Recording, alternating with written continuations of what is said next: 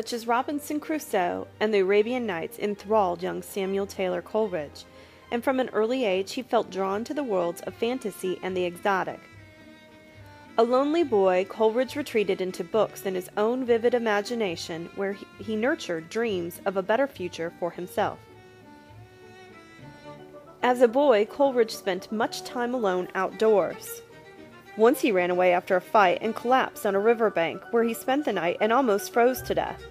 As a result, he contracted a painful case of rheumatism that plagued him for the rest of his life. Opium was then a standard medical treatment for such a condition, and in the course of easing his persistent attacks, Coleridge grew to depend on the drug. "Yet to my fellow men," he wrote, "I may say that I was seduced in the accursed habit, ignorantly." While at Cambridge University, Coleridge became inspired by the democratic ideals of the French Revolution. Along with several friends, including the poet Robert Southey, he joined in a scheme to establish an ideal community in the United States. The community would be removed from war and intolerance and would give all citizens an equal voice in the government.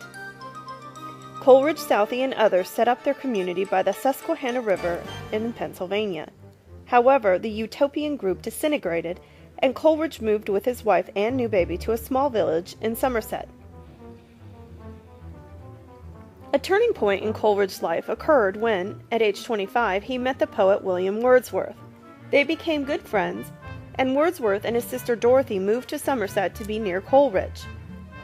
The two poets spent endless hours in each other's company and soon began their famous collaboration on lyrical ballads, which was published in 1798 and included Coleridge's The Rime of the Ancient Mariner. For Coleridge, this period was the happiest of his life.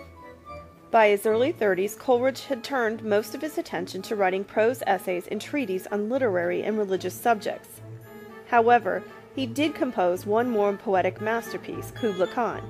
Despite illness, depression, and drug addiction, Coleridge produced an extraordinary body of work. He became the greatest literary critic of his age, known particularly for his perceptive commentary on the plays of Shakespeare and his Biographia Literaria, which contains an extended reasoned critique of Wordsworth's poems. He also became an influential philosopher, journalist, and literary theorist.